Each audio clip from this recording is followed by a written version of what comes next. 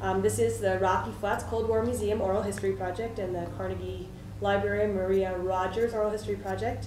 I am Hannah Nordhaus, and I'm interviewing Herb Bowman.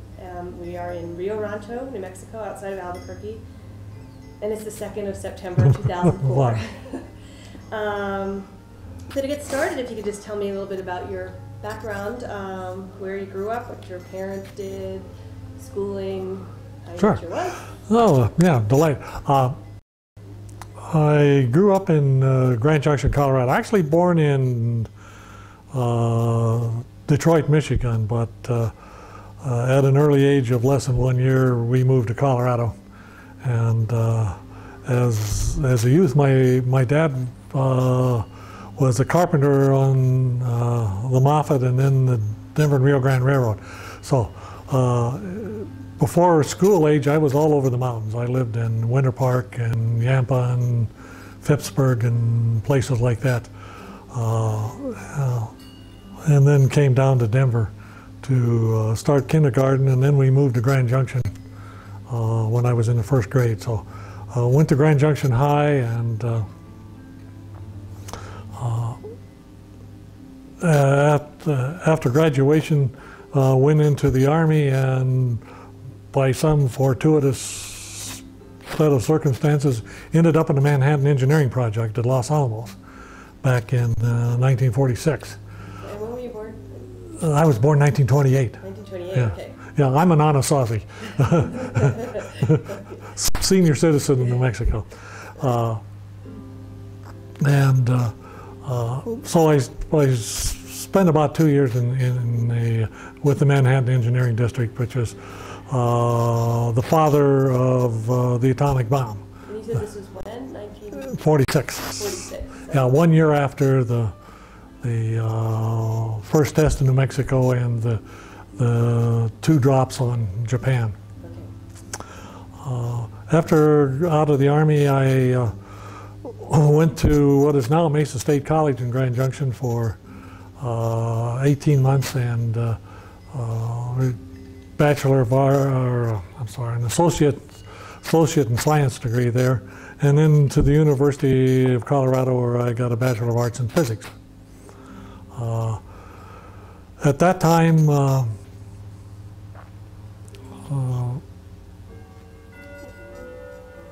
during the senior year there, we noticed in the paper there was an ad that said they were interviewing for some jobs for a new plant that had been just announced in, what was it, March of 1951 or something like that.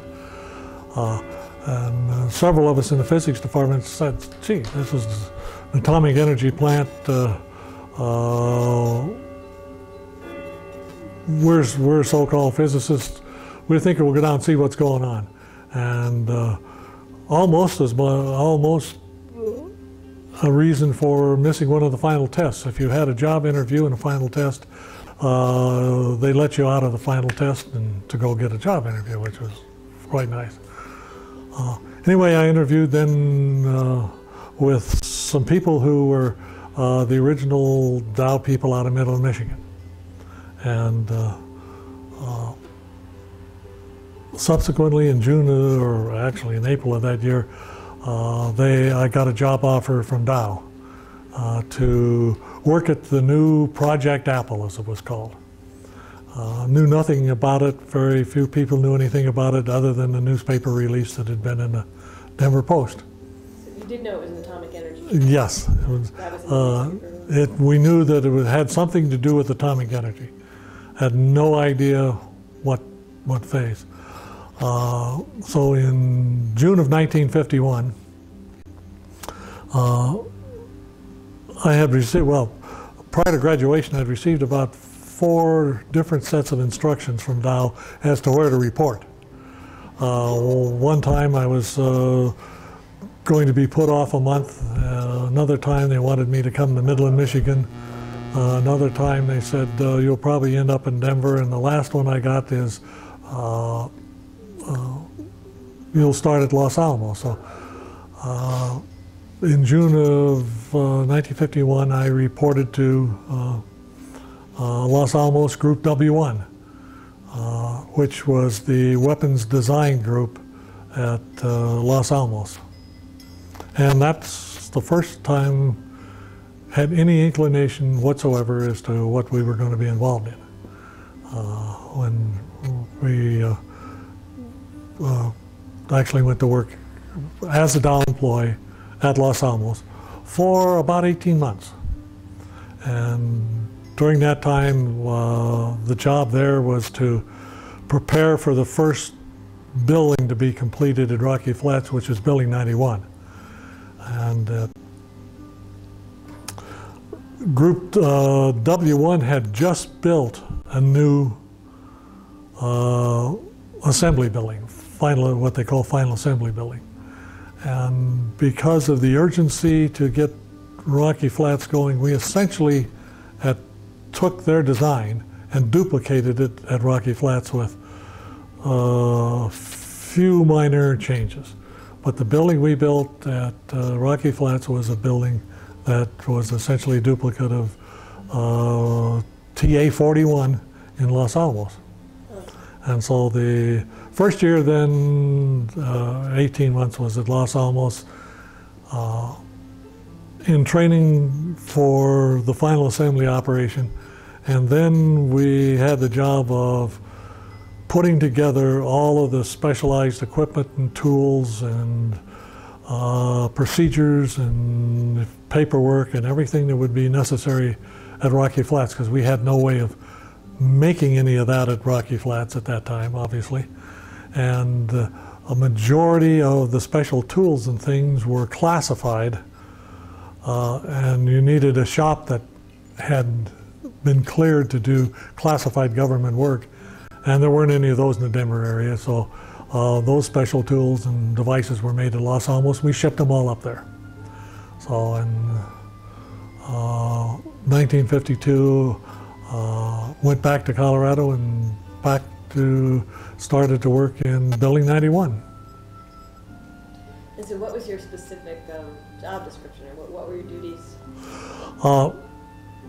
Well, we were the first operational building at the flats. The rest of them were under construction, but they essentially completed the 91 building in June, July of 1991. We then started receiving components for 1991, 1951. 51. I'm sorry about that, Hannah. All right. 91. Yeah, right. It happens when you get gray hair, things happen. Components were being made elsewhere, at Los Alamos, at Hanford, at Oak Ridge.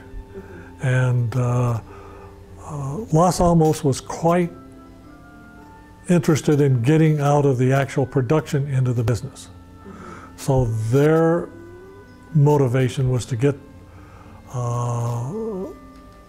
us up and running so that they could get back to their research and development. And so for the first year or so, while the rest of the production facilities at Rocky Flats were being constructed and tested, we operated with materials that were shipped in from other production sites. And the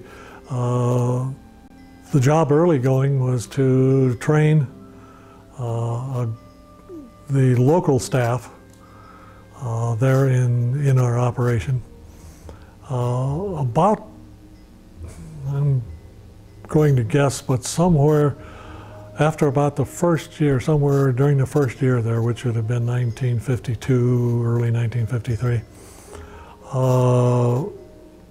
Dow and the Department of Defense, I don't know what they were called those days, and the AC entered into agreement to train military field officers who would be handling nuclear materials and the processes and procedures for handling weapons components.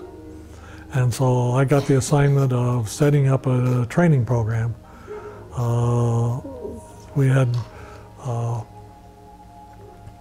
classes of officers whose job in the field would have been to do the final assembly of weapons had there ever been a need to do that.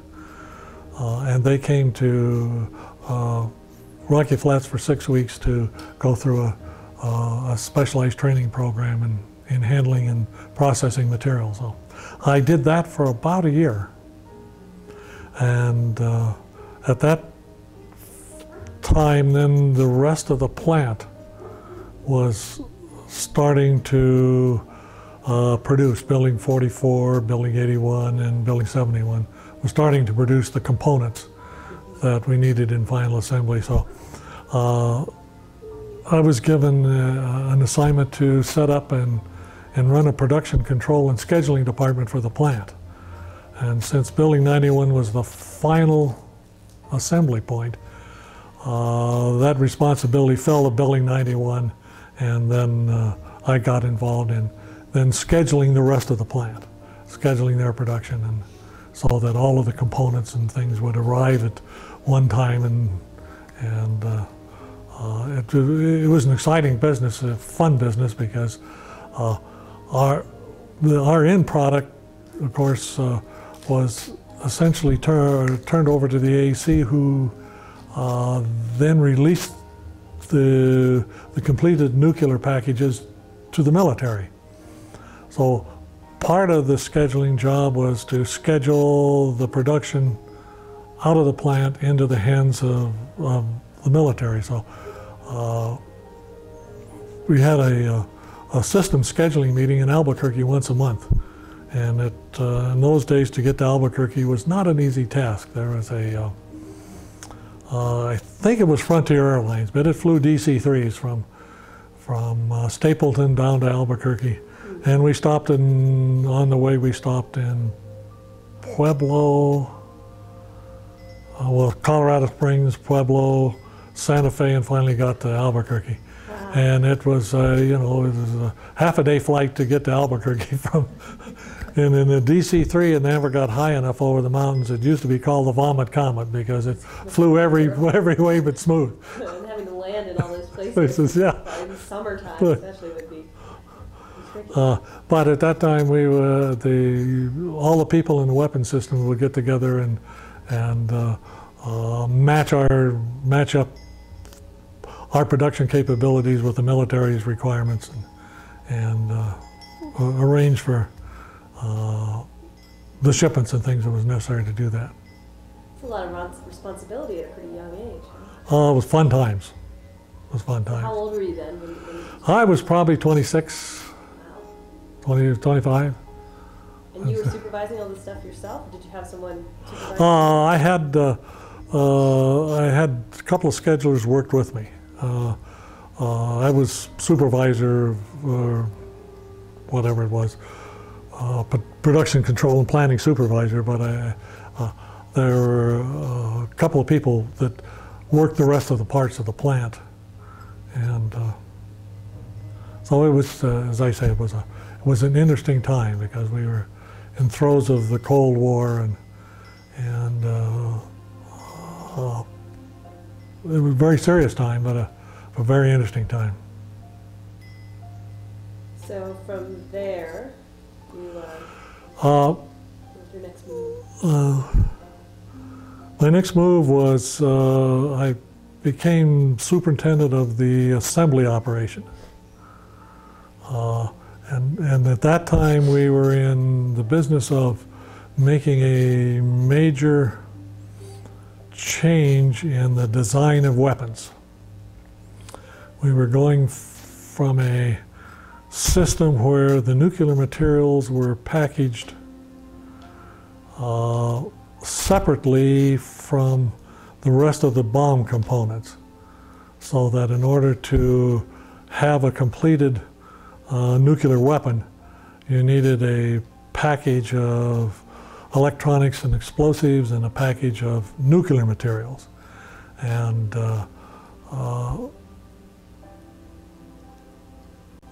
at the time that I became responsible for the assembly operation, the designs were changing from the design people like Los Alamos in the early days of Livermore, into where those were all one package now. And so this required the construction, the design and construction of a whole new assembly operation, and plutonium fabrication facility. I probably will have difficulty with exact dates on these things because it's been, you know, it was the last century all this took place. My career from there as assembly superintendent, I probably may get some of these wrong. I was given the opportunity to become the administrative services manager, which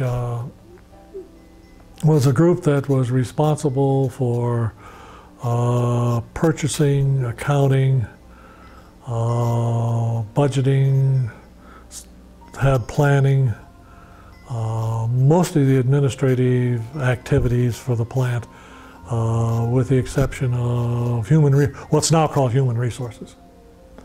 So at that particular point in time was a whole new vista for me, because as a physicist, messing in accounting and budgeting and finance and that sort of thing was a whole new horizon and fun thing to do.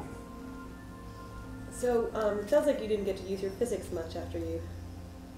I really never, after I left the assembly business, actually practiced a lot my educational profession. But that was typical with Dow. It was not unusual for Dow placed people for their capabilities, not necessarily their education. For instance, our general counsel was a chemical engineer. Oh, really? We had presidents who were chemists, and so they really didn't look a lot at you weren't pegged by education, you were pegged by capabilities, I think, or interests and that sort of thing. So Dow was an exciting company to work for in the 50s and 60s. The management of the company was some of the most enthusiastic, energetic people I'd ever run into. I've never seen people whose enthusiasm for the activities of Dow and the success of Dow and the success of the people. I've never run into them before or after that. They were just a unique group of people. I remember we had a young president, he was like in his early 40s, Ted Doan, and he would come to Rocky Flats. He was part of a group we called the management board, and he would come to Rocky Flats and he'd leave there so excited. He said, "I've never been so excited in my life. What you people are doing here are wonderful things. You're on the edge of technology. You're leading the way. This is the kind of things that really make a great company." He was an unbelievable people person. And it was sort of an unwritten rule, unwritten understanding that if you performed well with Dow, you essentially had a lifetime job. They were interested in people for careers. And they went a long ways to try to promote and push that concept. So in that point in history in the company and we were sort of unique in the country, I think. Most of the people I knew had been Dow all their life. And all our board of directors were Dow people. It wasn't until later on that they started getting outside directors, but they grew their own people, and it was an interesting place to work, interesting time to be there. So, we're in administrative services now. Right, oh, sure, right. The digressions are great. No, that's fine. Just get through the I believe the next opportunity I was given was to set up a quality department. To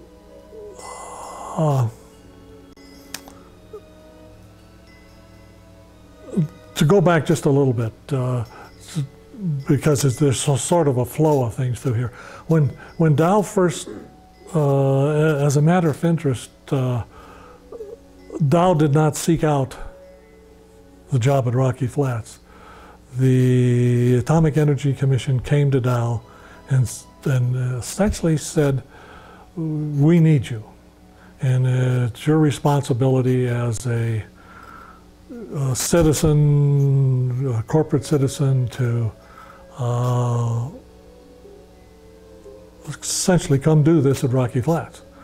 The idea being, when the AC was created, a decision, a conscious decision was made. In fact, I think a little bit of it was originally written into the Atomic Energy Act of, I think, 1946, that they would use private expertise to the maximum amount possible. So the AEC had people like General Electric running Hanford, and I was trying to think, Union Carbide at Oak Ridge, and at Savannah River it was DuPont. So Dow was a natural to come, because what was going to happen at Rocky Flats was, besides the mechanical aspects of machining materials, there was the chemical aspects, and the real interesting aspect, or where the chemistry came in, was the recovery of radioactive materials and reuse of them. So they came to Dow and said, you know, we want you to run this plant. And at that time, back in the early 1950s, the thought of the AC management was that we want the private contractors to use their best management techniques to the best of their ability. So we don't want to overburden them with regulation. So the original contract with Dow, as I remember, was in like 50 pages, 50 plus pages. When I left there in 1975, we had probably 300 some pages. And the reason I tell this story is because it tells about the change in philosophy that took place over the 24 years or 25 years that Dow was involved in it. It went from, Dow, we want you to use your home office practices, to Dow, we want you to do the way we want it done. And there's a difference in that. And that's brings me up to the quality. People were getting more interested in, the military was pushing for a military certification concept. They said, geez, these are military weapons, we ought to certify them. And so there was a big discussion that took place between the AEC, and I'll probably use the term AEC throughout, when sometimes we're talking about Department of Energy and later on. But anyway. And so the Department of Defense and the AEC got together and said, we'll put in, the AEC said, we'll put in a formal certification procedure. We'll put in some final inspectors that will be government employees. And part of that was that the contractors in would set up a very formal quality control program, a heavily documented program. The program was there before, but the documentation was such that it didn't meet the standards necessary to satisfy this joint AC military agreement. So we set up a quality program, and we had a quality control department, and the various activities that I was involved in at that time. I had the quality control group. inspection department, a standards department, the laboratories, things of that nature. That went on for some months. Let's take a little break just a second. My next assignment was manufacturing manager, which left me with gave me the responsibility for all of the manufacturing operations on the plant site. So I had groups in all of the major buildings, 44, 81, 91, 76, 77, 71, all of those. That assignment I got about, as I remember, about 3 weeks before the 1969 fire. And so that was my first real, the fire came along at an early time in that career. First trial by fire. Absolutely, first trial by fire, right. You want to talk about the fire now, or do you want to keep going through your career? We can come back to the fire if you wish. Well, let's take it. It sort of flows. We'll go with the fire right now. It was Mother's Day, the afternoon, about, I don't know, 3 o'clock, sometime in the afternoon, because I had chicken on the grill. When I got a call that said that there's a fire in building 76, I believe.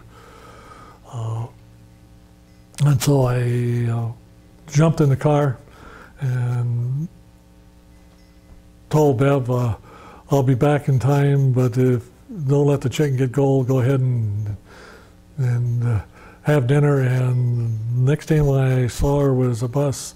We disagree on this. She thinks it was 2 weeks. I think it was 12 days. It was before I got back home.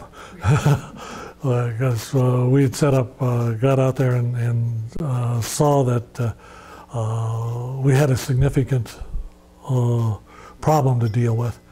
And it was going to, I think I was probably the first or second or one of the first 3 outside people to reach the plant site. And outside being off plant, okay. Off duty. Yeah, right. I'm sorry, off duty. And we then called in, and we spent then the next.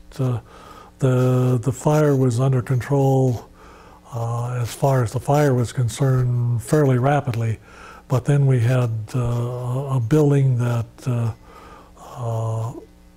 we basically had to seal up, and because there were no lights in it, and start the assessment process. And it was necessary to start finding people, putting teams together, developing plans, and it was quite important that we get this activity underway, because we were the sole producer of plutonium parts in the country. So not only Rocky Flats being down as a producer of plutonium parts, did it affect the weapons readiness or the weapons program. It affected Los Alamos and Livermore, because they were almost dependent upon us to produce parts for their test program. So, and in essence, that was the most, I would say the most serious problem was to develop a way to keep those 2 laboratories going. In my mind, it was much more important in producing a few more weapons in the next 6 to 9 months. It was to keep the development activities, because there was thousands of people involved in those laboratories and in the test sites and things like that, on us being able to support them. And to develop that support was quite important. And the first thing we put all our emphasis on was to develop a plan and a means of getting back into that business, which we did, I think, after about 4 months. So as manufacturing manager, what your responsibility was to keep the manufacturing flowing? Yes. Yes. Yes. And it turned out after the fire was Lloyd Joshua, our general manager, assigned various tasks to each one of the managers reported to him, and mine was the cleanup and restoration of operations. And Jim Wilging, Dr. Wilging's task was to oversee the investigation and support the investigation team that came in. And so we had several teams that were assigned activities to run the plant or to develop our capability again from what it was prior to the fire. So did the fire shake your confidence in your ability to produce these weapons safely? No, not at all. In fact, it sort of reassured because what happened, the systems did work. There was a little contamination that was on the top of one of the buildings, and essentially that was all. And so it had a fire that was listed publicly in the estimated at $50 million fire, which in 1969 was a lot of money. And yet the safety systems to contain the contamination and to contain the materials in that building worked. And so, you know, that essentially reinforced the fact that the systems that were designed and we had in place could handle a major event and still protect the community and our workers. And the view that we had, we'll probably talk about this a little bit more, but the view that we had towards, you know, protecting the environment was, if you protect your people, and if the people that work there can work there safely and work in a safe environment, then everything external to that is going to be a safe environment. And that's the philosophy, and essentially we worked on, and that worked nicely, and those systems did work. So what was it like when you got there? The fire had been put out already, or was it? They were still in there when I got there, but several hours later they essentially had the fire out there. It's an interesting thing. As I remember, and the report of the government's official investigating committee said it was remarkable how little there was to burn and how little burned. What really burned in there were the plexiglass windows on the glove boxes. That was the primary source of the fuel that burned in there. Now, there were lots of glove boxes and lots of plexiglass, but there was not a lot of flammables in there. But when the glove box got on fire and the ventilation system was designed to keep materials flowing into the glove boxes. So if I'm a worker and I'm working in a glove box, the air around me is going into the box instead of coming out. So that's the way that I'm protected from the material in there. That it doesn't leak out, all the air pushes it out. And the air flows through the glove boxes, then through a whole bunch of filters, and primary filters, secondary filters, and those fans kept working, and so it kept bringing the heat and the flames right down the glove box lines. And so the gloves on the glove boxes and the plexiglass is really what burned. And was the 69 fire, or was it the 57 fire where they discovered that you can use water on plutonium fires? That would have been the 69 fire. Prior to that time, our thought was not to use water, and the thought being that if you get a pool of water and you put enough powdered plutonium, if you will, in it, you can get a situation where you could reach a critical mass. Now, that's not an explosion by any stretch of the imagination. What you have is probably somebody within a few feet of it would get a serious radiation exposure, and you obviously want to avoid that. And that, of course, was probably our biggest concern in the chemical processing, was to make sure that all of our vessels and our pipes and our containers were inherently safe. So you designed them so that the shape of them precluded a nuclear reaction or a critical mass by accident or so you could design a tube like this that was such that no matter how much stuff you got in there, it was going to be critically safe. And so all our process equipment was designed that way. But you never knew what happened if you sprayed water. There may be a puddle over there someplace. And that was the initial primary concern, was after the fire, and the thing that we were most concerned about, had water taken some finely divided plutonium and collected in low spots. And we had some stairwells under glove boxes where you could get from one side to the other. And the initial concern was, are those safe, to work around? So the initial work we did with the nuclear safety people, that's the first thing we did, was get our nuclear safety people in there, and they ascertained that those, we could drain those without any problems.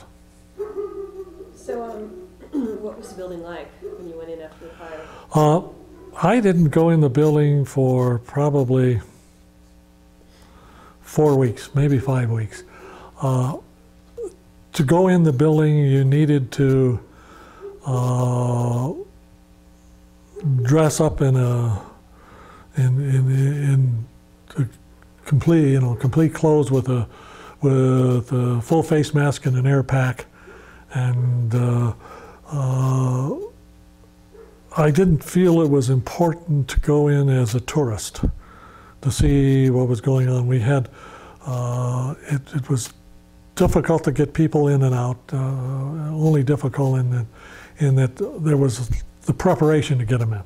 It took a long time to suit somebody else, and when you came out, you had to be cleaned up, and the health physics people, and it would strain resources to have people who really didn't need to be in there. So I didn't go in for about 5 weeks. When I did go in, there was just a lot of it. There were no lights. None of the original lighting was still on, so we had lights strung on cords and things around, and it was very eerie looking. And because it was dark, normally the thing looked like a supermarket in it, very brightly lit and very shiny and polished. And now we had the results of a lot of soot and stuff all over everything, and everything was dark, and it was tough to see, and so it was sort of overwhelming, I guess you'd say, to look at that and say, gee, I remember standing here not too long ago, and what this looks like now. Okay, so so that was your trial by fire. Well, then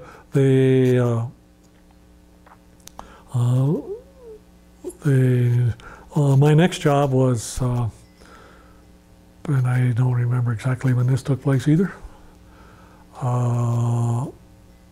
Probably a year or two later, a year or so later, I became the assistant general manager. And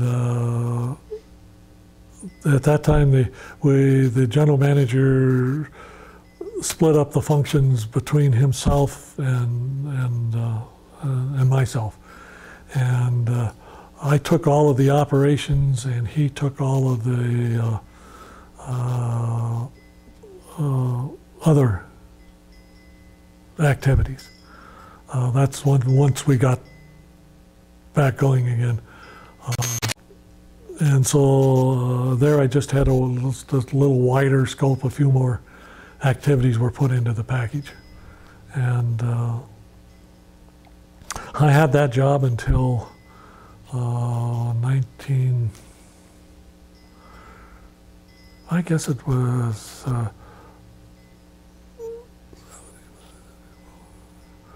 late 73, early 74, I became general manager and was Dow's last general manager there. And that's sort of my work history. I left there, and Dow sent me down to the Texas Gulf Coast, where I had the assignment of trying to build a new plant on the Gulf Coast to make specialty chemicals, and spent 2 years down there buying land and building railroads and things like that. And along came an economic downturn in 1977, and they decided to delay that project. So then I moved on to went to Ohio, where I was a manager of a plant for Dow in Ohio, and essentially finished my career with Dow as Eastern Division manager at Dow over in Cleveland, where we had, and that was a fun job, because interesting job, because at that time Dow had a lot of small specialized plants around the country, and my office was in Cleveland, but I had plants in Connecticut, Walnut Creek, California, Florida, Upper Michigan, all over. There were 11 plants scattered around the U.S. So that job, until I retired, I think in 1987, something like that, 1987. I just got tired of traveling. I looked at the calendar one day, and I was off someplace, and I just landed at the airport in a terrible, terrible storm, and everything went wrong. The car didn't run. I got stuck on it, and almost in a tornado. And I finally got to a hotel, and I called my wife Bev, and I said, there's got to be a better way. And she says, why? Why do you do this? And I says, good idea. Because I went back and looked, and I'd been out of town 97 nights the last year, and travel. So it was just a wonderful time to go. And so I retired from Dow in '97. Went on to have another fun job, another fun experience, you will. I was a trustee and chairman of board of a 224-bed hospital, and did that for about 7 years, and that was fun times working in the medical field. Although like most of the others, I had zero knowledge of it before I got started. Turns out those kind of things, most times I find, are helpful. At least you know the less preconceived ideas you have of what needs to be done. And then my last job was I had a little consulting business where I consulted in quality management for small businesses. And then we moved, and we decided it was time to find a place to retire permanently, and it's too cold in Colorado. We did our Colorado bit. And so I had been down here, obviously, in the military, and so we decided to do New Mexico. So you got out of the nuclear business then with Dow after... Yes. Yeah, I spent the rest of my career in the regular chemical business. And with Dow, why did you leave Rocky Flats to get into the chemical business? Was it...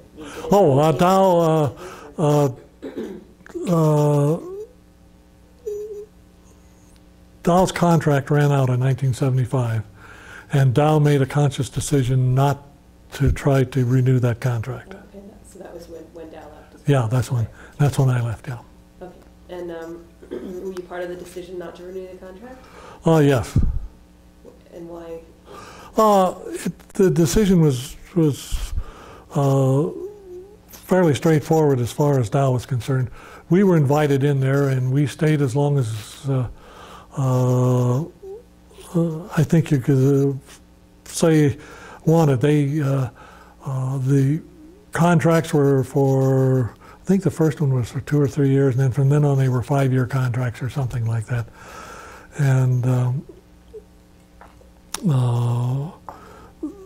our problem in later years had to do, and the primary reason that Dow chose not to renew the contract was had solely to do with labor relations and a contract negotiation that took place sometime in the early 70s. That was the agreement that we had in our contract with the government said that we will pay prevailing wages for people who you can hire in the local market, and we will use national guidelines for hiring and paying people in the national market, such as engineers and doctors and professional people of that nature. So what we had to do was to demonstrate that any proposed salary increases or wage increases for hourly people were consistent with that philosophy. And you can understand why that was. The government and Dow wouldn't have wanted to come in there and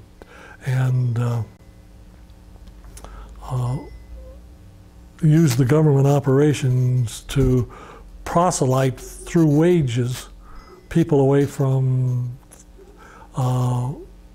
other industry in Denver area.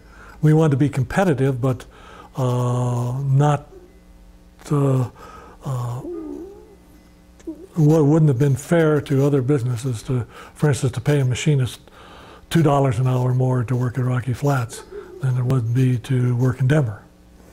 There were some provisions in the contract for where you worked, you got extra pay, and that was typical. But the base rates were essentially there. So what we did when in this contract, like all union contract came up, we did our wage surveys, and we got an approval from the AEC for how far we could go. And we said, this is what we think is fair. And they said, you can negotiate up to that level, and you can't go any further. Well, behind the scenes there at the Washington level and the national unions were working, we didn't know it in the beginning because we were having a very difficult negotiation, couldn't figure out what was this was after the strike? No, this was before the strike. Okay. We couldn't find out what was happening. And I actually was on a negotiating committee at that time, a member of it, and I sat across the table from the international president of the United Mine Workers, I think it was, and he said, I don't understand why you people are so tight with the government's money. It's their money, not yours.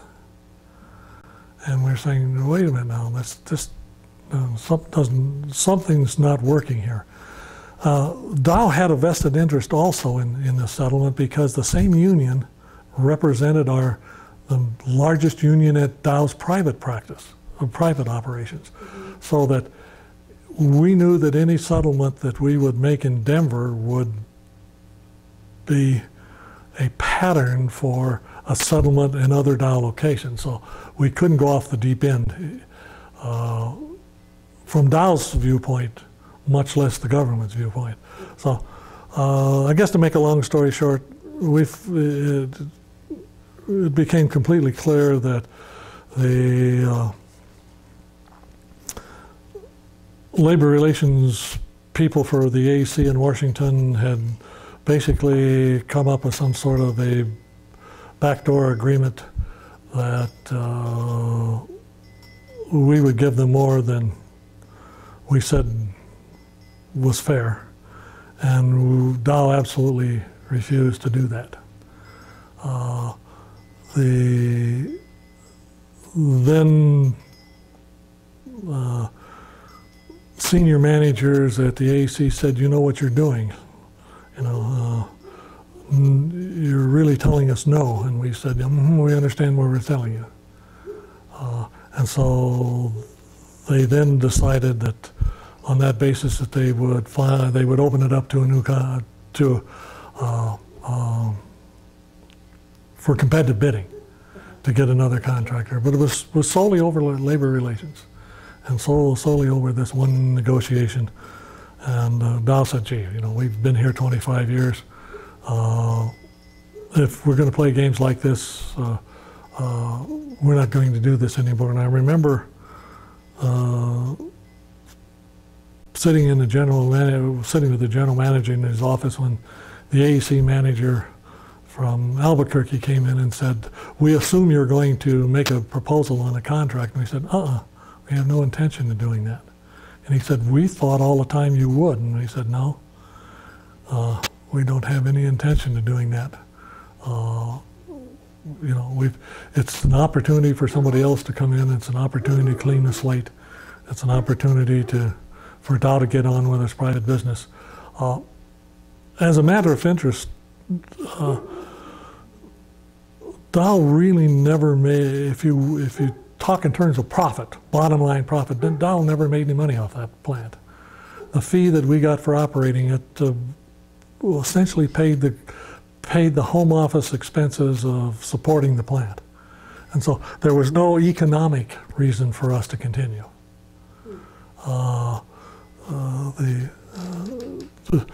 The fees that were in effect at the time that Dow ran the plant were such that if you looked at the bottom line of the annual report, you couldn't tell that Rocky Flats was there or not there.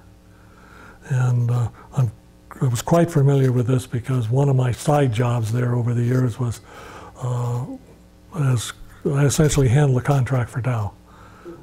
Did the contract approval changes, was part of the Dow negotiating team for every 5 years negotiating a new contract, every year negotiating a fee. And so we looked at it one time and said, "Gee, we're just barely covering our expenses for home office support." So you said it was a backroom deal in Washington where the AEC and the union agreed to raise that Yes. ceiling? And how did that come about, or do you have a speculation about that?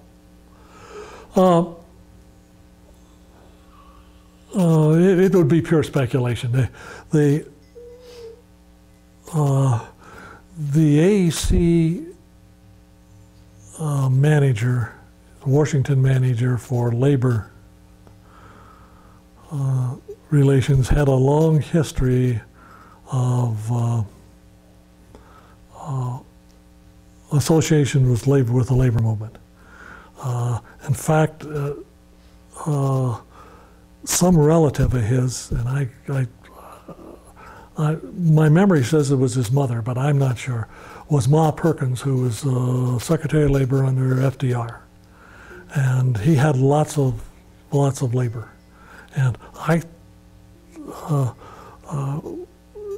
I guess it doesn't serve a lot of purpose to rehash old wounds, but there was, they appointed a supposedly an impartial arbitrator to come in and arbitrate the issues, but we found that the arbitrator was meeting secretly with the union at the national and local levels, which was totally out of line.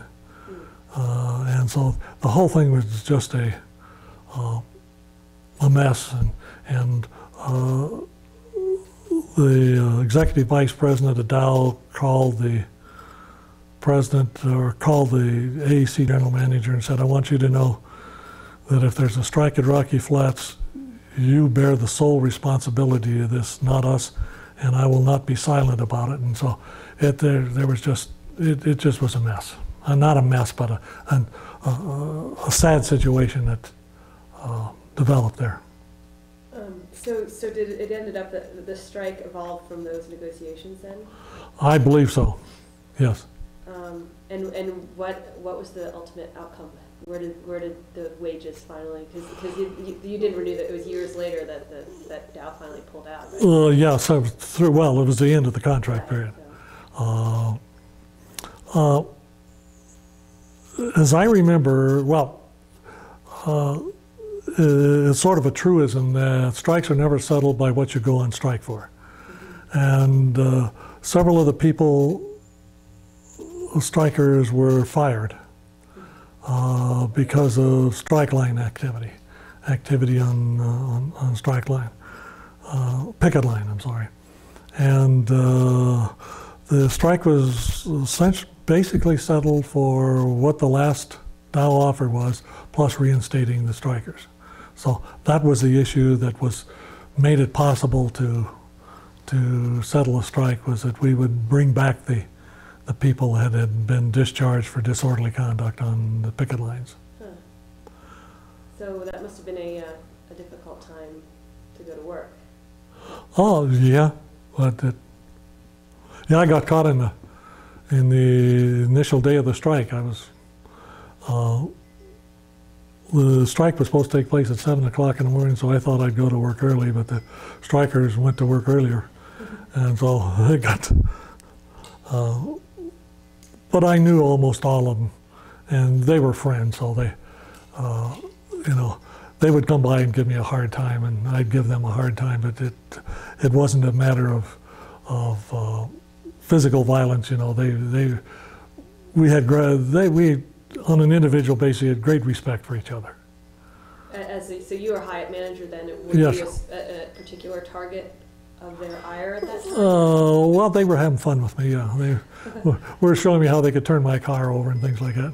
Did they turn your car over? Oh, they tried to, but I had a pretty heavy Jeep, but they did turn one over and messed with several others. But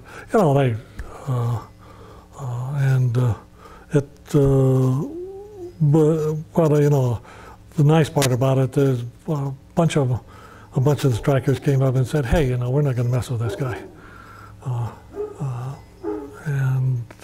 So as I say, on an individual basis, strikes are strange things because it's true there are no winners, and it's also true that every strike I'd been involved with was never settled on the issue that people went out on, and it's sort of tragic, but it's I guess sort of the games people play. Yeah. Were you in the car when they tried to tip it over? No, I was out talking to them. Okay. They were just having fun. Okay. Well, it's we're at right about an hour, so I'm going to stop this and take a break.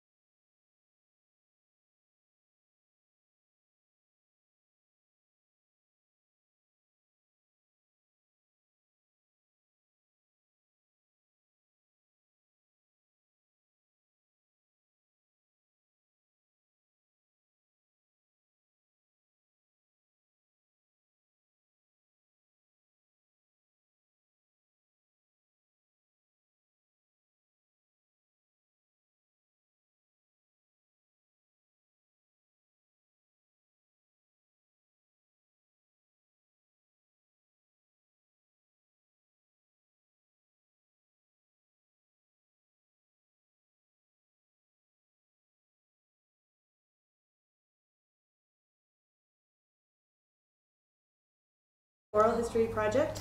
I'm Hannah Nordhaus. I'm interviewing Herb Bowman at his house in Rio Rancho, New Mexico. And it's the 2nd of September, 2004. So we were just talking about the strike and the union. Yes. And I was hoping that before we move on to other subjects, you could tell me a little bit about the role of the union at Rocky Flat and sort of the impact you thought it had there. The Dow's position on unions was fairly straightforward.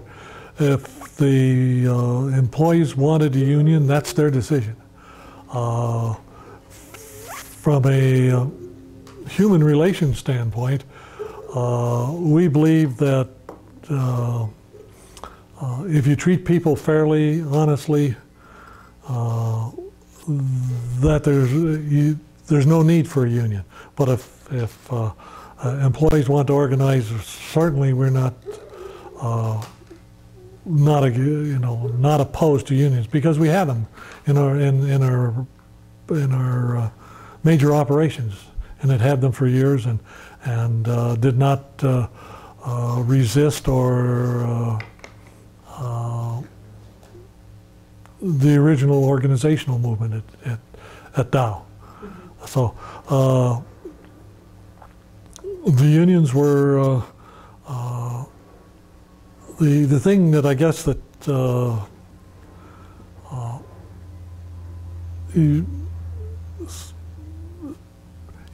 people need to understand about a union is a union, at least on the national level, which brings down to the local level, is a business. They have employees, they have pension plans, they need sources of income to fund these sort of things. So they are in essence a form of a business, a form of a service, if you will, representing employees. But so that in order to get people to join you and to become involved, you have to perceive that a service is being performed.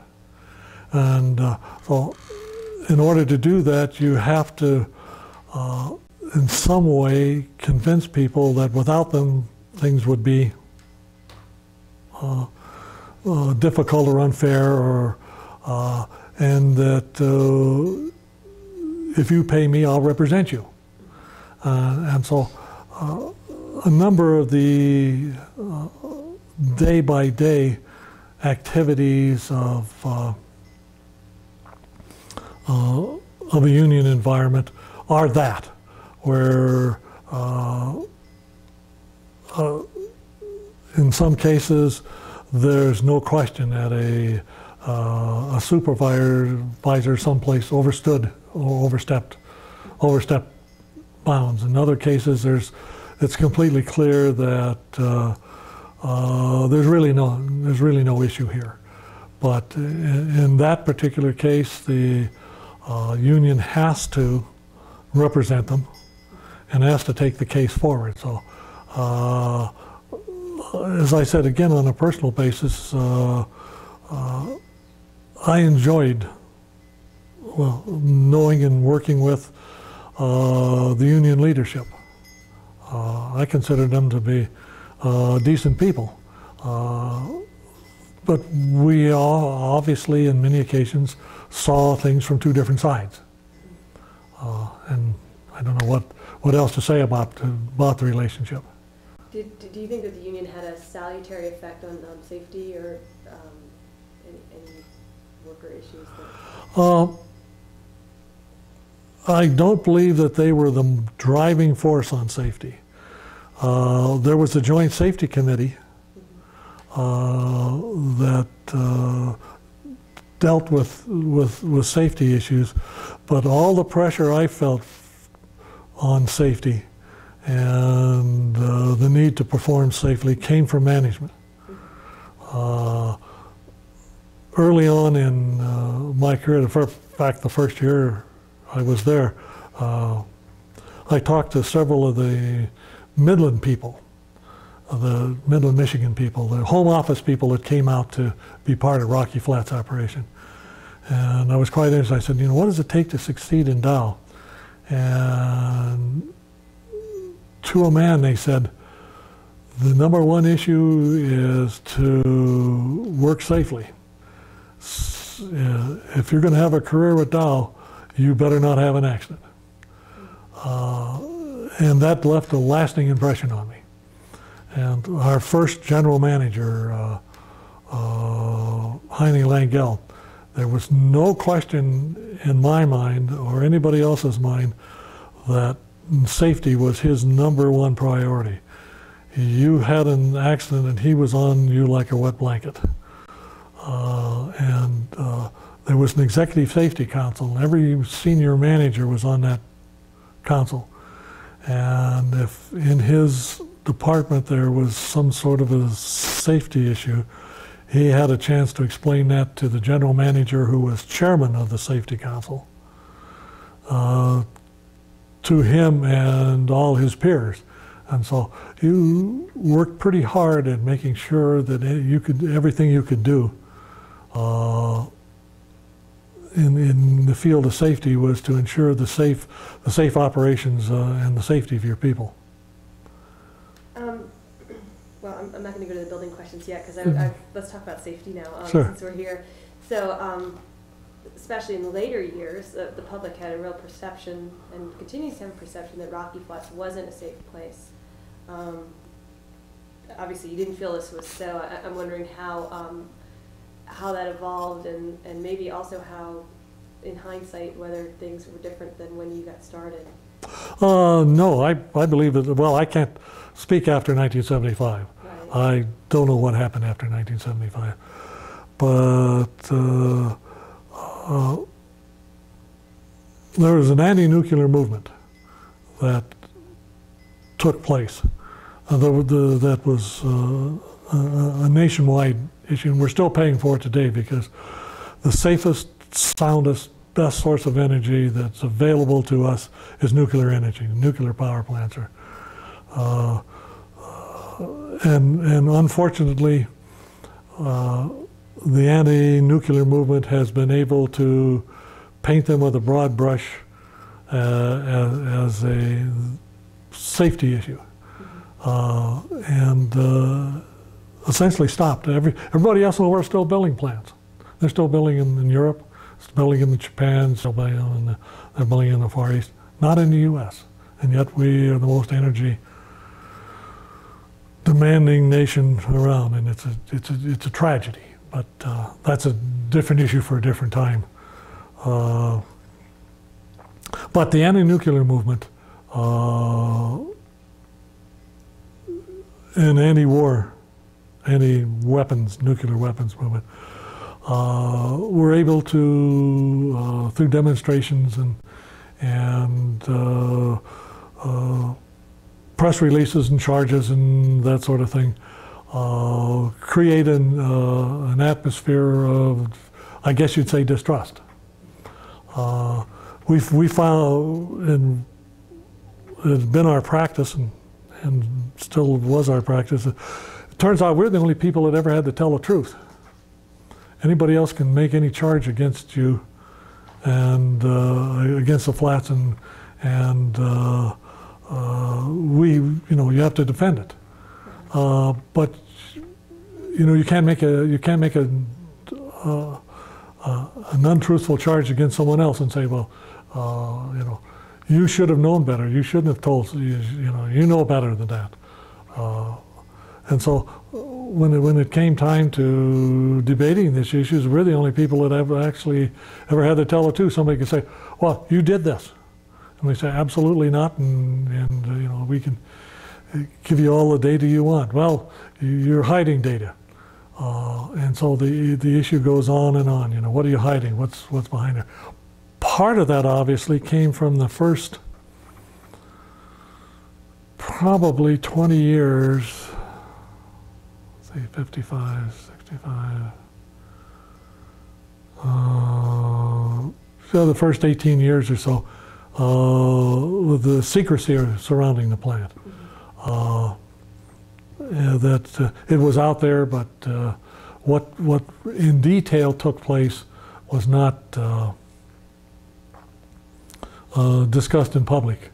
And in fact, Bev and my kids will be delighted to see what we're talking about today because they never heard this before. I lived two lives. You know, you lived the life at Rocky Flats, and then you lived the life in the community. And and it was the way it started. In 1951, everything was secret. We were in the midst of just starting a Cold War, and the plant itself was compartmentalized, if you would. The people in one building supposedly didn't know what was happening in another building. And the production control job was a classical example of that, because the final assembly plant was the only thing that saw the parts made in the rest of the plant. That's where they put the production control to schedule the rest of the plant. If they'd have put it in one of the other units, they would have known what was happening. So it was that sort of thing. And my wife Bev worked out there, but she couldn't leave the front office. She couldn't get anywhere, even though she had a security clearance, because I worked in the plant. She had to stay in the personnel department and wasn't allowed anywhere out in the plant at all from this compartmentalization bit. So so that was the way the plant started, and the culture that was created, and so that carried through this secrecy, not knowing, and it wasn't until probably till the aftermath of the 1969 fire that started to break down. And I get the sense that there's perception that the secrecy led to a lack of oversight. I don't understand that. By whom? I don't know, but that by operating in secrecy, the critics of the plant would say that that there was, because the plant was able to operate in secrecy, that there's no one to answer to about being safe. Oh, okay. That we had the same scrutiny as any industrial plant, as far as outside agencies. The Department of Labor came in and oversaw. They were cleared people. They had security clearances, but they came in and overlooked our safety programs. The AEC themselves had an audit teams that audited the bejesus out of us. The toughest audits we had, it turned out, was from our home office. When one of our home office auditors would get through with us, you know that you had an audit, because they were actually more critical than some of our outside agencies. But there was, as far as outside surveillance, there was all sorts of it. People looking after us.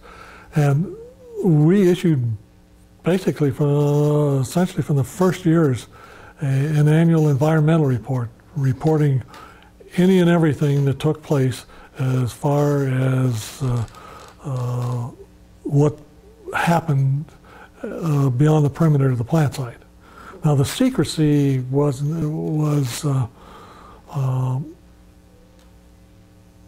mainly how things were made, what was made, how it was handled, that sort of thing, rather than other than the effects in the environment and what was happening out there. If you look at secret, why such secrecy? It's nothing we were doing out there could not have been and hasn't been discovered by, because we're dealing with physical principles, principles of nature, if you will. And so anybody can, if they want to study hard enough and work hard enough and have the resources, build an atomic weapon. What secrecy does is make them pay for it. We don't give them the results of our research for nothing. And that's what protecting the secrets was about. So somebody didn't get the designs and the tooling and the processes that were used to do these things that the United States had paid billions of dollars for. And that's what the secrecy was protecting. I guess it seems like one issue, safety issue that still is controversial is waste disposal, waste handling and disposal, and the 903 pad and various contamination issues out at the site now. From the perspective of Dow, in the early days, was that just something that wasn't on the radar screen, or?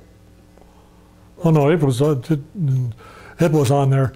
The 903 pad, there's a long history of that.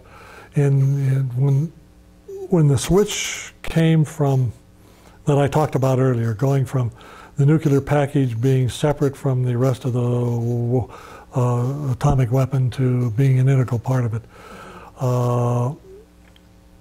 required some new kinds of tooling and machining capabilities. And part of that, when you machine a metal, you need a coolant of some sort and a lubricant, so that your cutting tool slides over the cuts on the surface instead of chatters, is the simplest way to put it. And the cooling tool is so that the tool doesn't get hot and the piece you're cutting doesn't get hot. Mm-hmm. And so you flood it with this cooling. So this lathe coolant was a combination of an oil and carbon tetrachloride. That was filtered, and in the beginning we had a process that we had run a little pilot plant on called a centrifuge. And what we would do is we would put this coolant in there and spin it, if you would, and it would separate out the plutonium particles from the oil. And then when we tried to scale that up to a full-size process, it didn't scale. And so now we had some plutonium coolant, and we put it in drums. And we started on a chemical process for doing this. And we built, and the interesting thing about all of this is all on the frontier of technology. Nobody's ever done this before, so there was no place to go to find out and copy. We had to develop all of this ourselves. And so you would come up with an idea, you'd run a small scale in the laboratory, then we'd build a pilot plant. And we'd build a pilot plant, we'd run it a while, and oh my, didn't work. It wasn't doing what we thought, so we would modify that. This took place over several years while we were building trying to develop a plant that will handle these coolants. In the meantime, we were storing the sludge to be processed. We found out that carbon tetrachloride under certain conditions is a little corrosive. And so there was some rust in some of the drums, and some of this coolant leaked out. And we found it essentially immediately because the health physics people monitored this area, but it was there. So we would continue to monitor, and we would repackage the stuff in new drums. We put an inhibitor in them so that they wouldn't rust. All the while, we're just about ready to build this plant that's going to work. And so we would clean up a spot and where a drum had leaked, and we'd dig the dirt up and put it and ship it off someplace. And this went on for several years. So to say we weren't aware of what was going on is just not factual.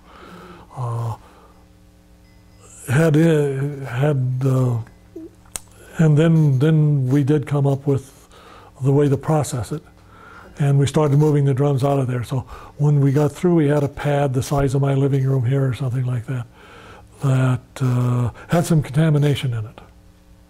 And the initial reaction to that was to cover it until we could, to keep it from migrating, until such time as we could find or get what looked to be a solution, a way to handle that dirt. And we covered it with gravel and eventually covered it with asphalt.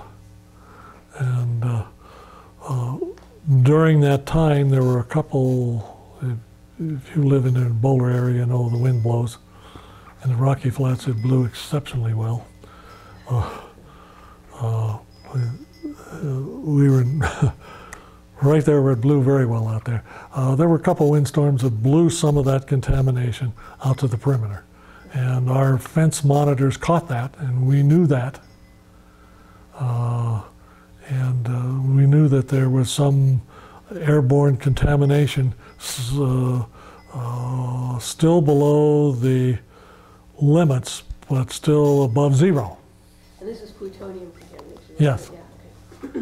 And so there's no question, and we knew there was off-site contamination. We had measured it. There was essentially no standard for plutonium in soil, so all you can do is report that there's so many something or others per something or other. Right. But the airborne stuff that we saw in our fence monitors, at one particular windstorm, led us, well, we knew that it was out there. So with RCRA and all the different regulations nowadays, and with the attention that's paid to waste, would it have been done differently now, or was there no option to do it differently?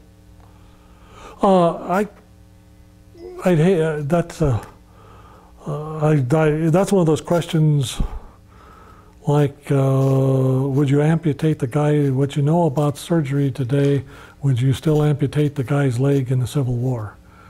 You know, you're asking me to apply today's, what's happened after 50 years, or 25 years, or 30 years to what happened 30 years ago. I don't know. To the best of my knowledge, we operated within all of the known limits and requirements that were established by all of the health and safety organizations.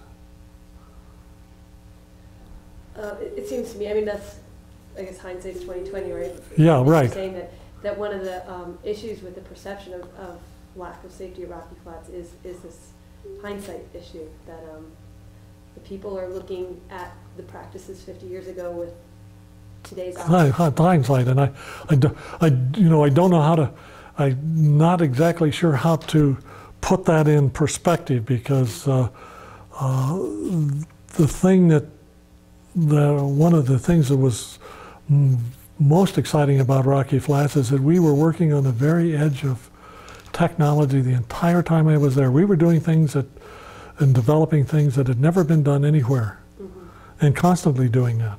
We're in all aspects of the operation, so that it's now that you look at it, you say, gee, that's pretty simple stuff, you know. But back then it wasn't even known.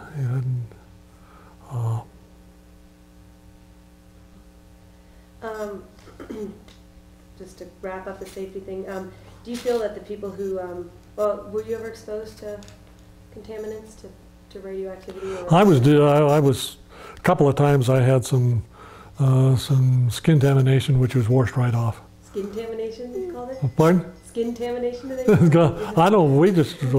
That's a term I hadn't heard before, Hannah. Okay. That's a different one. I got my hands in the glove box and got some stuff on there and got, you know, it washed off quite a bit. Oh heavens, no. No, there was a lot more dangerous places to work than Rocky Flats as far as I was concerned. because it's only dangerous if you don't take the right precautions. And as I say, early on, the training I got at Los Alamos and the early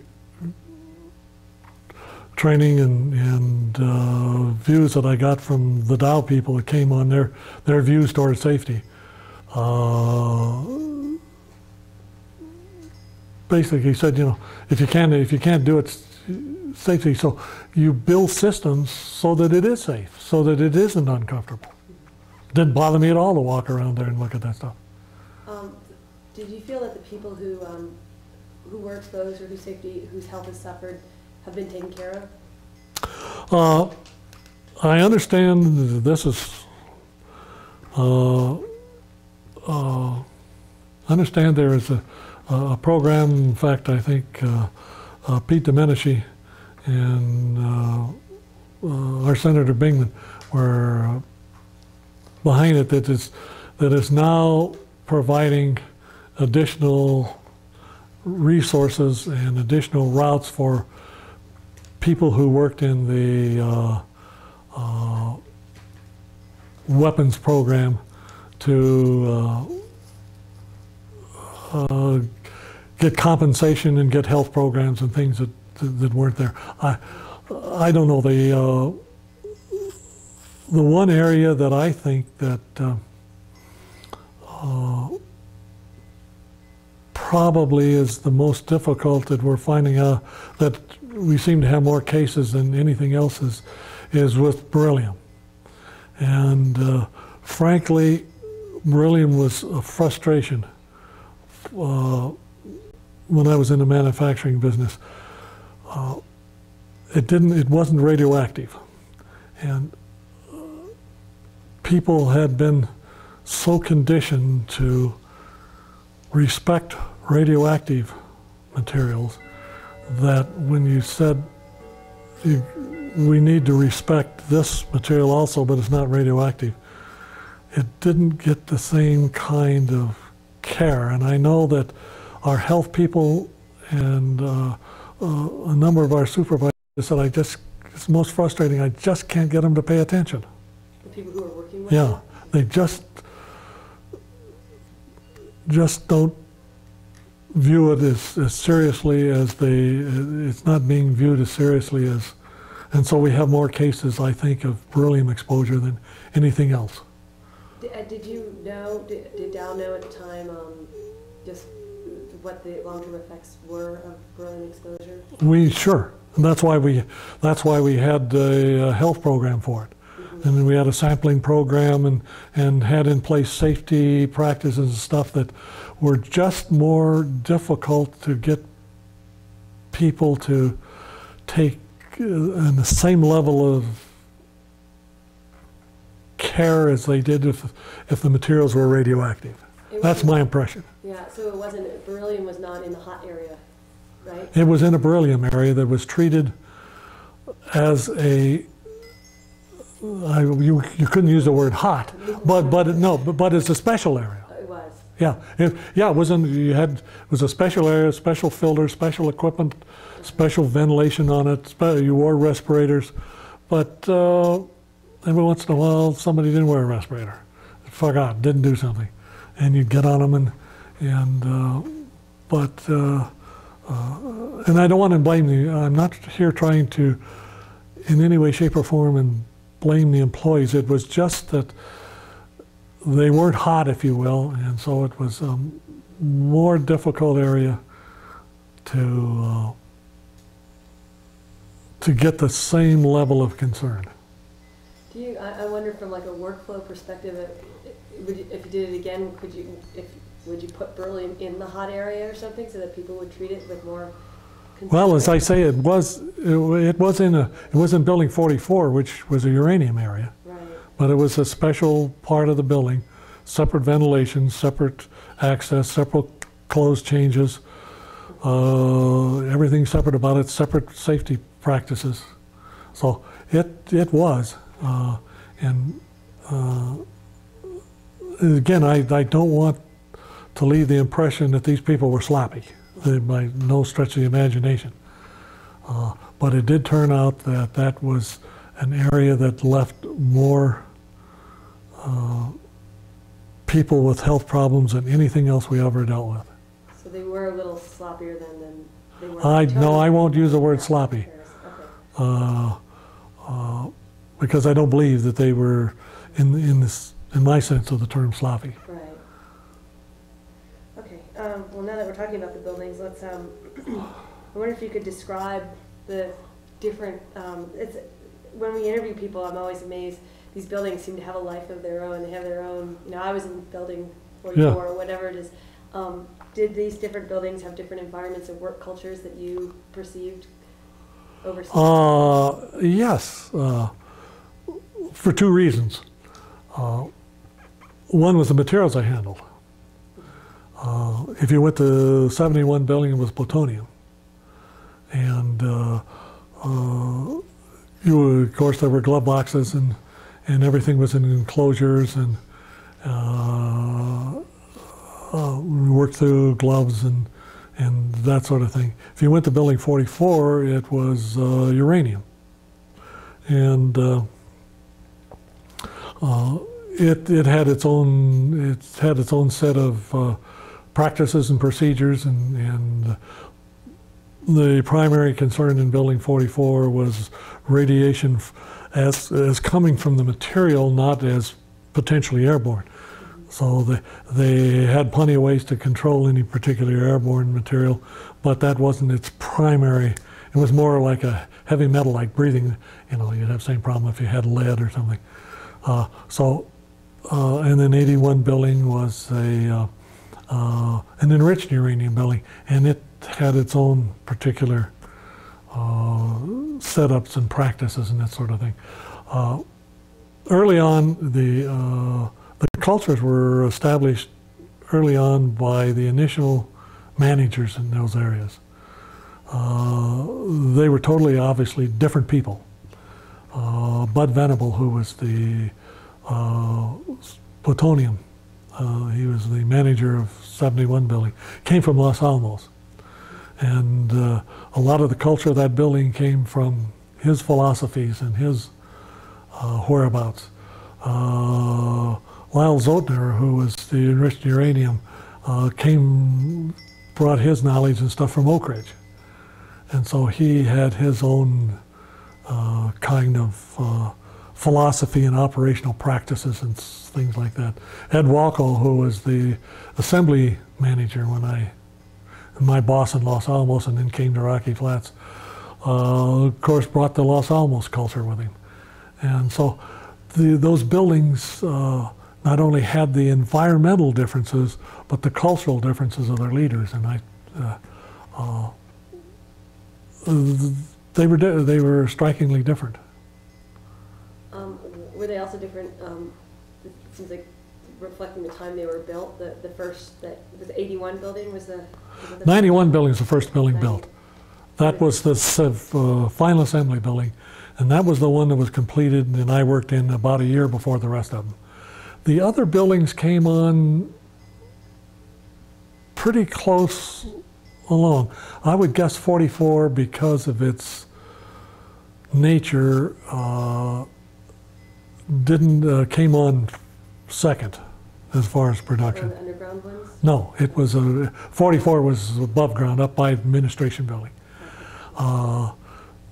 The three main buildings that were underground or down in little canyons or arroyos was 71 building, 91 building, and 81 building. They put those there to protect them from an enemy atomic attack, figuring that you could knock out all three of them. And that's why they build them that way. And that's why they're fairly difficult to knock down, because they're fairly substantial concrete structures. And so if you hit one, you didn't knock out the whole plant. But the 44 buildings stood up on the flats up there, along with the warehouse, fire department, headquarters, all of those things.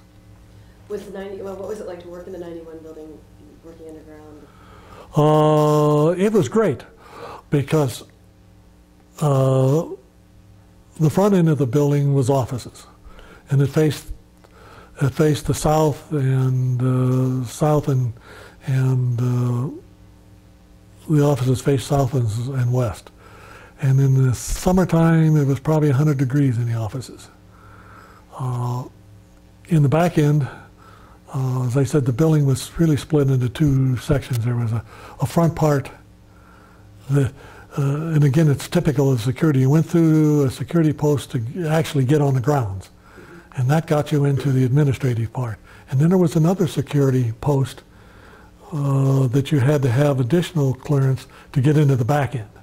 Now that was air conditioned, because to process the materials and handle them and measure them and inspect them, you had to have a controlled atmosphere. So if you worked back there, you worked in the only air conditioned spot early on in the plant. The original headquarters building was not air conditioned.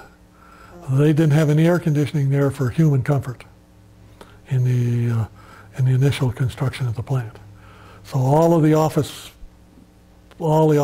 were rather warm in the summertime. So it was nice to work in the back end.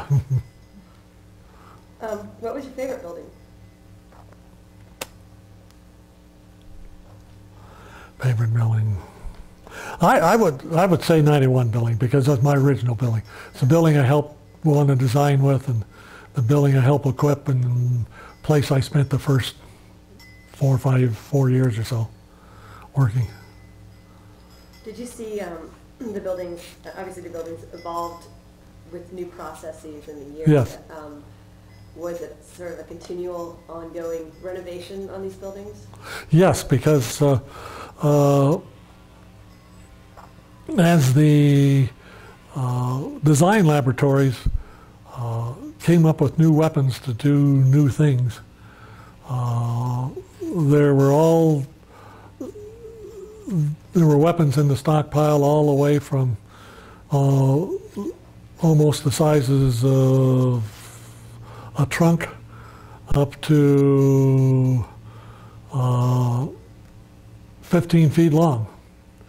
And so there's a huge array of weapons to do various kinds of things under. Each weapon system had a purpose in life, and or a purpose. And so as those came on, you had to develop new techniques to build the components for them. And that required new equipment, new kinds of processes that hadn't ever been done before. For instance, we were able to develop a process for welding aluminum, where you could put two pieces of aluminum together, and we could weld them to where you couldn't ever find a weld joint, without any additional processing. So it was something never been done before, and we did that with other kinds of materials and metals, and very, for that kind of business, very high tech. And the precision, we had to machine rather large parts down to within plus or minus a thousandth of an inch over a long distance, and that's quite a task. We did some of the, I don't know if you paid any attention to the automobile advertising anymore, but they talk about all of the new cars have what's called hydroformed frames, where they formed the metal by a process called hydroforming. Well, we developed hydroforming out of Rocky Flats back in the 1960s. First place it had been used on a production scale. So, and now they're finally getting around to putting it in automobiles for its unique capabilities. So, fun times. Seems like the nuclear weapons program and the space program both fed yes, a lot of yeah. A whole bunch of the technology from there, in the non-nuclear parts, the cabling, the transistors, the things like that for micro technology, that made little radios and little things possible, all came out of that.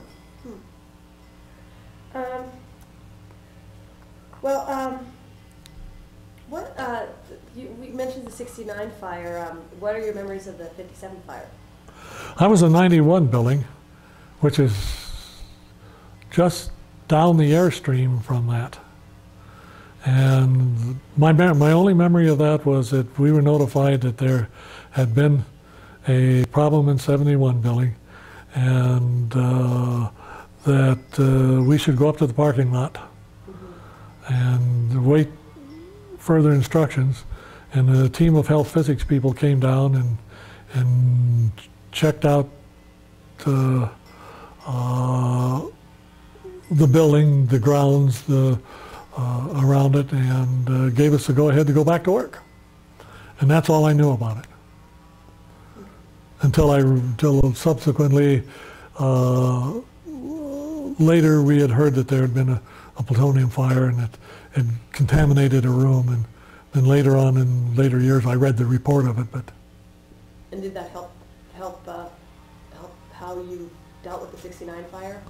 The results of the investigation of the, was it 57 fire? What was 57 fire? Helped us in some of the design work that went into some of the new buildings. Yes, the results of that investigation. Okay. So you were gone when the long gone when the FBI raid happened. Yes. But I assume you heard about it. Yes. And I wonder what you thought about it. I had no idea what the issues were. I had heard that there had been a problem that had generated in waste handling between the AEC and what had been the Department of Energy then, I guess, between the Department of Energy and the EPA. Who had jurisdiction over what, a jurisdictional issue. And I had heard from some of my friends that Rockwell somehow got in the middle of this. I had a choice of following what the Department of Energy said or what the EPA said. And that's my sole knowledge of it, of the issues involved, that who had jurisdiction and what rules were to be followed. Were any of Dow's practices brought up for scrutiny during that time? I have no idea, because I don't know I have no idea what took place at the plant after I left in 1975. I was back there once for an open house when 371 building was completed. They invited a bunch of old graybeards back for an open house, and that's the last time I'd been back there. Was it different? Did it seem that the place had changed?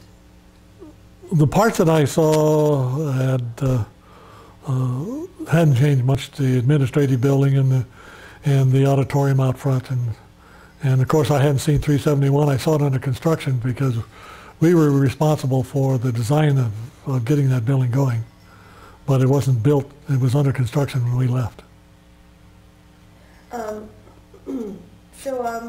Were there large-scale protests when you were there? Or yes, there were some. The larger scale protests, as I understand it, took place after we left. But there were protests? But there were protests there, but not at the scale that took place after we left. And how'd you feel about them? How'd you handle them? Just went out and talked to them. You know, they have no problem there.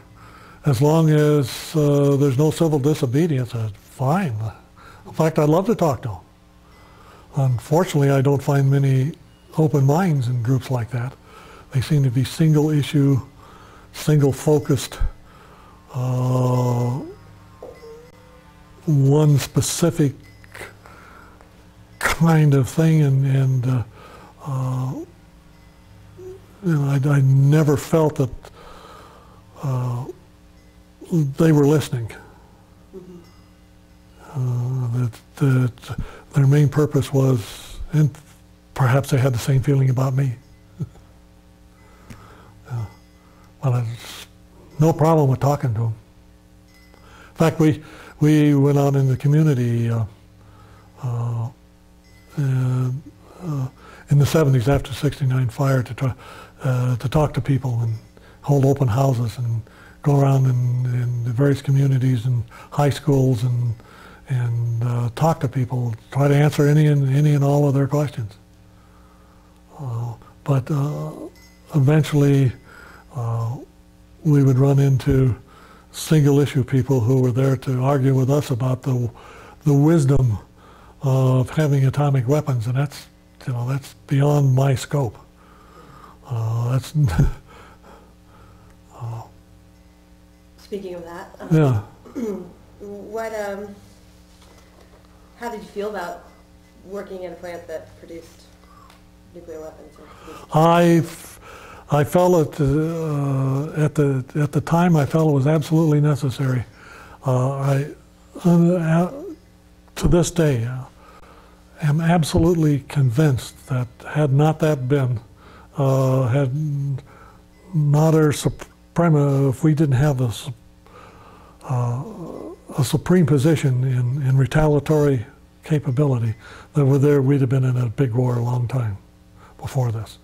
That was effective in keeping a lid on things. I believe that, and at the same time, we used to talk about this, Jim Wilging and Bill Lee and I and several of the guys.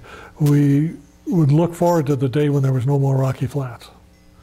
Because at my training at Rocky Flats, my early training at Los Alamos, I got to see the results of what atomic weapons can do. I was out at Nevada test site for tests and firsthand saw what those things were capable of. And so, in your nightmares, you dread the day that any of that ever would happen. And so, while we were absolutely convinced that what we were doing was necessary, God, we look forward to the day when there would be no more need for Rocky Flats. Because that meant that by that time, our social skills may have caught up with our technical skills. And you could only hope for that day. Well, we've reached a day when there's no more Rocky Flats. I don't know if there's no more need for Rocky Flats, right. But how did you feel when you heard that there was going to be no more Rocky Flats? That's a political decision, as far as I was concerned. How we fight our wars, in what way and what they're structured and how our system is set up, is set up in our government. And so when I heard there was no more Rocky Flats, I was a little bit dismayed as a taxpayer that from 1989, was it, when they stopped? Yeah. Till 1997 when they started, that there were 5,000 or 6,000 people out there, and I couldn't figure what in the world those people were doing. They weren't making anything. And so I had no idea, what it looked to me like a government program to fight unemployment, but that's an issue that somebody sees from a distance, because I have no idea what since it was no longer a production plant and it wasn't being torn down. Do you think that site, now hindsight again, would you select that site now to be a nuclear weapons plant? That site, no, because they built to it. If you look at the original criteria that was used, that the Dow and the government had for siting that plant, it said you need to be 15 miles from a major employment center. You need to have you need to have an airport close by. You need to have rail transportation, and that met all of the criteria. That is exactly the ideal place to site that plant back in 1951. In fact, the first time I went to try to find it, I couldn't find the plant site. Because Highway 93 was an almost impassable road. From Boulder to Golden, if it had rained or so in the previous week or so, you couldn't make it. Is it a dirt road? Oh yeah, it wasn't paved. It wasn't paved until Dow had been there 4 or 5 years. We traveled out there in a dirt road for years. So and Arvada. When I came back to Rocky Flats, I went through Arvada, and there was a gas station at the corner of Wadsworth and Highway 72. There were no houses around there. It was a rural farming community. Denver was in the distance to the east. So, was that a place to site that plant? Sure. There's nothing wrong with that. The fact that it's the old airport syndrome. You build an airport that's 25 miles away from everything, and then they build up around it, and suddenly the airport's a problem. Right. People don't want the planes going over their head, yeah. So a lot of Arvada then was really built, did it build up around Rocky Flats? Oh, sure. That is the real reason for the initial growth in Rocky Flats. The initial housing that was built in Arvada was essentially to support the Rocky Flats workers. Arvada just wasn't there. There was, as I say, a gas station at Wadsworth and 72, and from there on it was just all farms around there. Have you seen it lately? Oh yeah, I've been up there. Boulder was the same way. Once you left the University of Colorado, there at Baseline, and there was no National Bureau of Standards or anything south of there. Right. Baseline was the furthest road south in Boulder. When you left Baseline to go to Rocky Flats, that was it. So do you still think there's a need for Rocky Flats? Even if there's no, I have no way to see that they cease production of those flats. I have no way of knowing whether there's a need to build replacement weapons because they've aged, or new weapons because they're new design. I just don't have any need for that. Again, I hope someday we've done an unbelievable job of reducing stockpiles so far. When you take 5,000-10,000 weapons out, that's a tremendous amount of energy that you can't unleash on somebody. And that's maybe, as I said, maybe someday we'll learn to live with each other. Yeah, I hope. So I guess just a couple of sort of random follow-up questions. Sure. What were there issues, or what sort of issues did the plant encounter when women came to work in the production areas in large numbers? I don't know of any that we had. It's interesting because Bev over there will tell you when the original plant manager, very shortly after the plant started, within the first year, issued a ruling there would be no husband and wives employed at the plant. He did that because of security purposes. His idea of compartmentalization, he took very seriously. And so he said, we just won't have that because they may talk. A good friend of mine in personnel hired her just before we were married. So you didn't meet at the plant, but... No, we didn't meet at the plant. She was working in Denver, and so she just got so she was hired, and then we got married. So then that was okay. Well, they didn't fire you for that, for that. But I don't. We had a fairly strict, again, from our early plant manager, you were allowed 6 months if you were pregnant, and then you had to leave. And it was part of the employment practice that after 6 months you had to leave.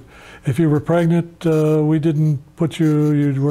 We moved you out of the plant where radiation was, and put you in other jobs. So I don't ever remember that being an issue with us. I remember hearing a story about the laundry. There are issues with with the boxer shorts and women's uniforms versus the men's uniforms. I never heard that. Like that. No, that's fun. I can tell you it once the tape's off if I can remember it. But and how about minority groups when they were hired in? We were a leader in minority hiring in the Denver area. We had goals for minority hiring probably before anybody else in the Denver area.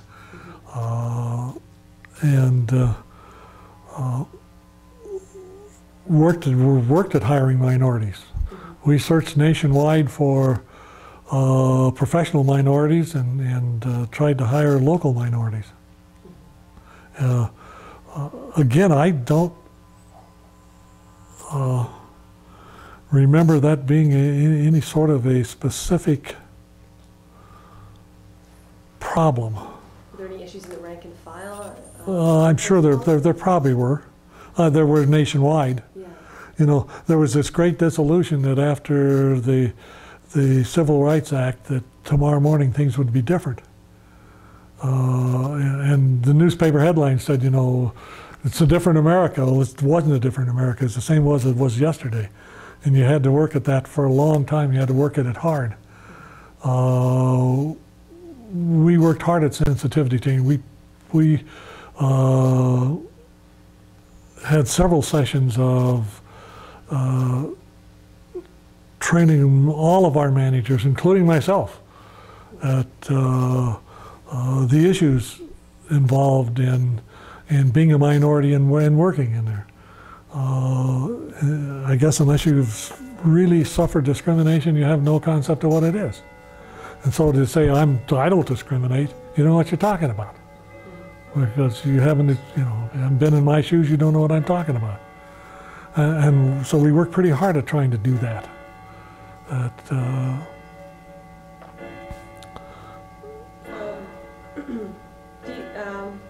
There's a couple of follow-up questions, and we're almost at an hour now. Do you think that site can be cleaned up to become a wildlife refuge?